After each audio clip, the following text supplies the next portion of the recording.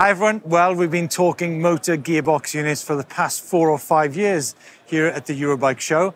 Obviously the hot topic at the moment is the new Pinion drive, but we're going to give you guys an insight into 10 or more new e-bike motors here at the show. And not only that, we've had a chance to ride them so we can give you a genuinely first-hand impression of what they feel like to ride.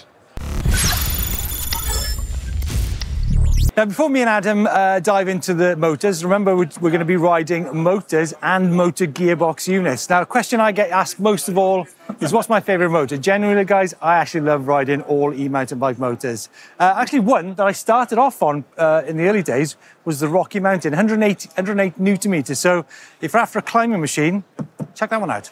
You all wanted some feedback on some of the motors and drives here at Eurobike, so I've managed to get my hands on the Crossworx bike. Now, this is a prototype, 130, 140 mil travel.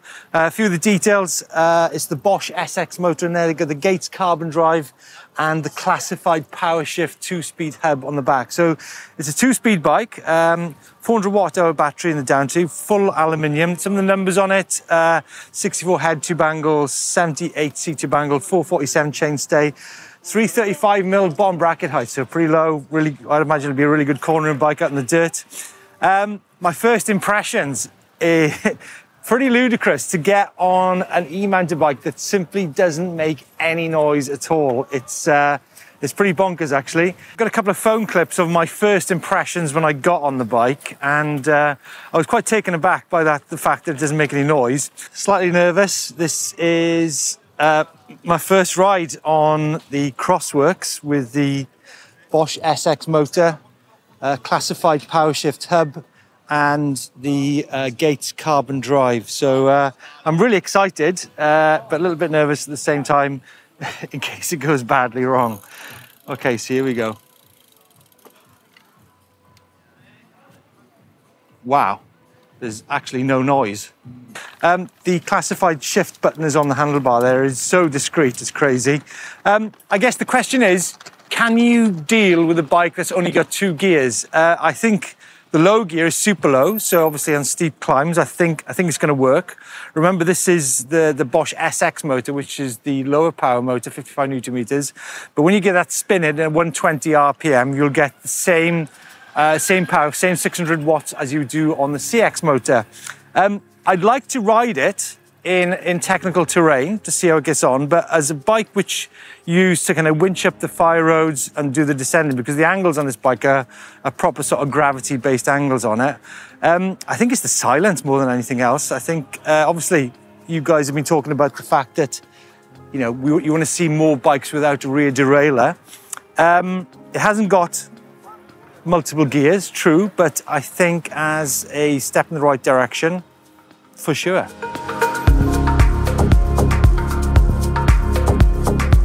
Well, at your request, we have actually ridden the new Pinion motor gearbox unit here at Eurobike. We've ridden it on the Simplon mountain bike, we've ridden on the Flyer, sort of urban bike. Now, we've been coming to Eurobike for many years. We've seen the motors from FEV, from Revonte, from Mubea, and we've actually ridden the Vallejo bike in the mountains above Verbier. Definitely some work to do on that system.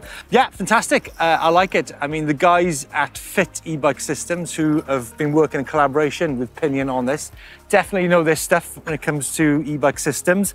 Love the whole maintenance-free stuff. Not so bothered about unsprung mass. Noise, pretty quiet. 4 kilos, does it matter? Well, probably doesn't on an urban bike like this. What I want to know is, you know, what's the range going to be like in the mountains? How's it going to tackle dirty, horrible conditions in Welsh and Scottish bogs? But yeah, I mean, as you guys have pointed out, it's definitely a step in the right direction. So let's see how things go, right? So as you guys can hear, this bike is super quiet. Gear changing. I mean, yeah, there's some steps in it, but it's very smooth. Just looking at the controls, I mean, some people might say the controls are a little bit urban, but on different bikes, there's going to be different units. As I mentioned, the guys, Evie and the guys are Fit. Evie was a pioneer when it comes to e-bike systems. It's only going to improve, that's for sure. But as you can hear the sound on it. Ooh, oh, that was a bit of a chunk. Sorry about that, guys. So what you heard there, guys, was Bit of a chunk when I shifted under load.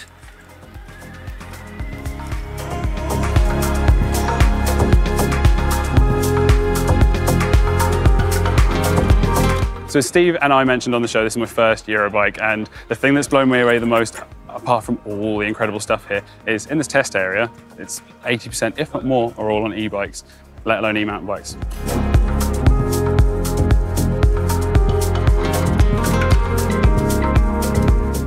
So we talked about Hybridizer on the show. They've got some interesting things on their bikes. So they've got adjustable dropouts to change your wheel size along with a flip chip. But, you know, we've mentioned all the details on the show. The thing that's interesting about these guys is they're starting in the European market, probably September, October time. Currently only available in China, but 4,999 euros starting price. That's a really competitive price. So keep your eyes peeled on these guys. I think there's a lot of interesting things to come. Okay guys, we're on the Hybridizer with the Bafang G510 motor. Great angles on this bike. 95 Newton meters of torque, 720 watt-hour battery. Wow, this Bafang motor is really sweet.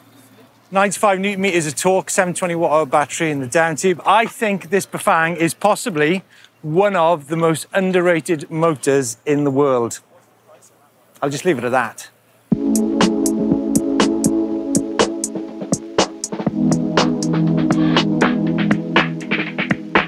I'm a bit scared. 100 Newton meters torque and 1500 watts. Am I going to be okay on this? So folks, just need to point out this is a throttle activated bike and not, well, it's light, not allowed to be used in European countries, but I'm in a private car park and, oh God. Oh my God. Oh. Oh my God. Oh, that's just crazy. I mean, this is just shameless behavior. This shameless behavior. Everyone wants more power, right? Well, if you want more power, get one of these. I tell you, I've ridden some kits.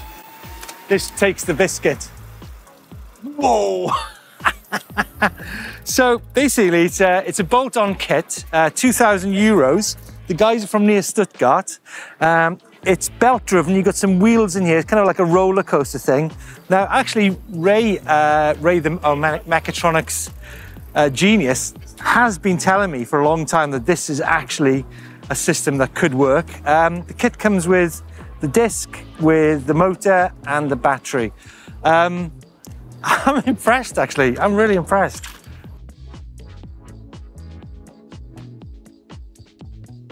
So had to go on this Econic one, and it's got the Polini MX motor. Now, something that's special about Polini, we talked about this on the show before, is that it's serviceable entirely. You can get every single part to replace. It's been doing the rounds on the Folger bike, but it's also been showing its worth on the racing scene with Marco Melandri, and it is doing some rounds. Meanwhile, I found this pink bike from Leader Fox with the Panasonic GX Ultimate motor in it. Now, you guys want to know about power. Well, 95 Newton meters, possibly sits alongside the Bosch CX Race Limited Edition motor in terms of punch. It's a great motor, and again, I'd like to see it on more bikes, please. Well, we have pleasure of being joined by Mr. Marcus Storck. Marcus, beautiful bike you have here. It's got the ZF motor in it. Now, ZF are known for making gearboxes for BMW, Porsche and Audi. 112 Newton meters in this motor. But Marcus, did you say that your bike with that super powerful motor is 20 kilos? I was joining 4 times the e-bike world championship. And over the years, I went from Shimano to this motor. So in the first years, I was more in the back row of the finish line. And last year, I was riding that bike. And on top of the mountain, I was on place number 2. Whoa. Then on the descent, I took it a little bit more careful because it was really a hard course.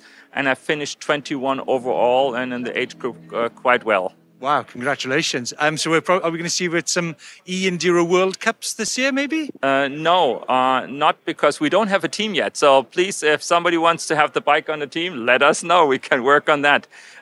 What we did is, it's very complex to build such a powerful motor into a bike, not only for the durability, but also for the space, because it's slightly larger than a Shimano or a Bosch system. but it's actually from the power, it's a pure game changer. If you have that much more power, you are going up with 25 constant speed uphill. So on my home course, I am having an average speed of 32. Whoa. Well, actually, Marcus, you know what? I want to take a quick spin on the bike. Thank you. Wow. Now, the shape of this Storck is great. Obviously, visually, it's pretty stunning. But please, can somebody tell me why there are not more bikes with the Sachs motor on it? Like I said, 112 Newton meters. The engagement is super crisp. I mean, it's got a reassuring sound to the motor. I mean, it's not like super noisy. It's just got that nice metallic-y feel to it. A big fan. E-Drenalin. Big fan.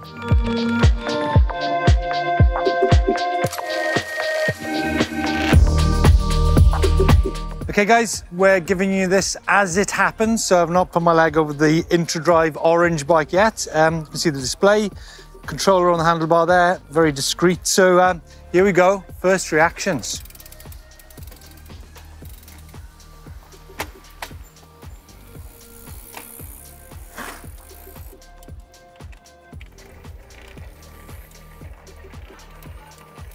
I'm still trying to work out how it works.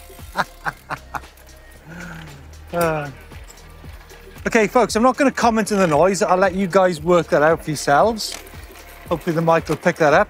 Remember, this is a pre-production motor from Intradrive. Like I said, super easy on the gears. It's just definitely not as quiet as that Pinion drive. So there you go, folks, another company which is on the right tracks to bringing you guys a combined motor gearbox. I think the dimensions of this are certainly in the right direction. Super compact.